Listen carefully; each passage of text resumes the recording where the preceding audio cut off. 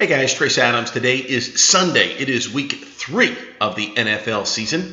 And we're going to be back again Monday by 2 o'clock Eastern with another complimentary release. We got a freebie coming in the NFL in just a moment at the end of this report. Well, 3 straight days now on the plus side, including a 2-0 sweep of the board on Saturday. Delivered the 1,500 star, raised the bar winner on Western Michigan, romping Georgia Southern for you. Also delivered a 500 star pay after you win release, Oregon State, plus the 14.5 to 16 points covering against Boise State. Well, we are all set to do it again, and we're going to do it again in style with the biggest NFL release of the season. Today happens to be winning day number 151 of 265 overall. So short-term and long-term, getting the job done with $1 bettors up $72,625 the past 342 days of play.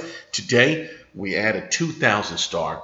Double your wager winner to the equation. That's right, 2,000 star double your wager winner number 42 of 65 overall. My AFC game of the year.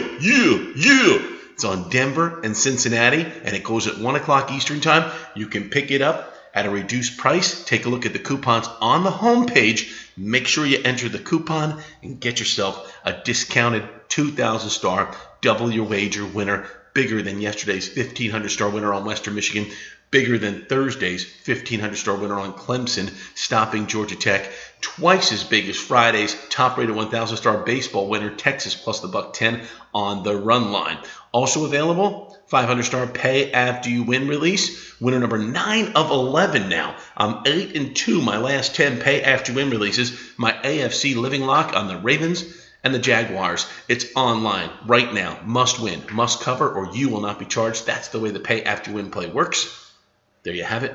There it is for this winning Sunday, week 3 of the NFL season. Your comp winner today is to go with, wait for it, the Kansas City Chiefs at home over the New York Jets. I know a lot of folks are saying the Jets are the team to watch this year, and the AFC could be a sleeper team, but the bottom line is Kansas City at Arrowhead, always a tough mix. And even though the Jets have had a few extra days of preparation time off their win over Buffalo, I don't see them winning this road game. I'm going with Kansas City. Kansas City at home over the Jets. Take the KC Chiefs. We'll talk to you again on Monday, 2 o'clock Eastern. As always, Trace Adams, Dead Serious About